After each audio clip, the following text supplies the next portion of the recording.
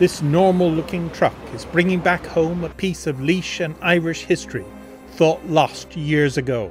Discovered in a private collection in England and repatriated and restored, the Portlaoise Flyer is finally coming home.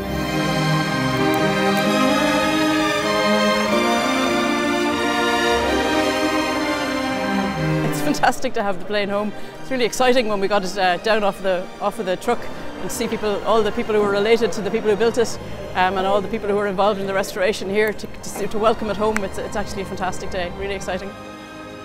The Portlaoise Flyer is intended sometime soon to have its own place in the county for people from all over the world to appreciate the role that Ireland and Portlaoise had in the very beginnings of commercial aviation. I am very, very happy and proud that we were able to do what we did, and I'd like the people of the area and the people of Ireland who are interested in it to see it there and to see it as it was.